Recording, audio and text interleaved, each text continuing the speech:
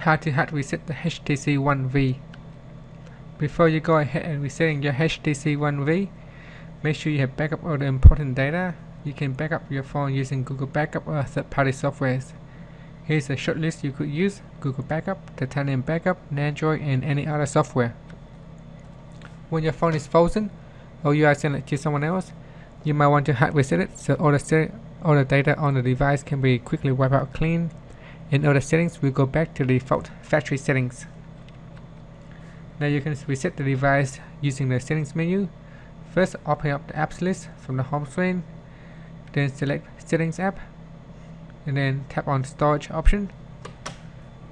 Then now hit on the factory data reset and select Reset Phone. Then hit on Erase Everything, and now just patiently wait for your HTC One V to reset itself back to the factory default. Now if your phone is not responding and it's frozen, you can reset using the hardware key combination. First, turn off your phone completely, then long press on the volume down plus the power key for a few seconds. Then release all the keys when you see the screen with the 3 Android images appears. Now you can use the volume down key to go to the factory reset option, and then press on the power key to confirm.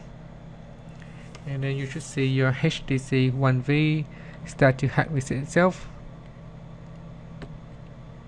Thank you for watching this video. Please subscribe to my channel for more video tutorials. We hope you find this video helpful. Thank you for watching.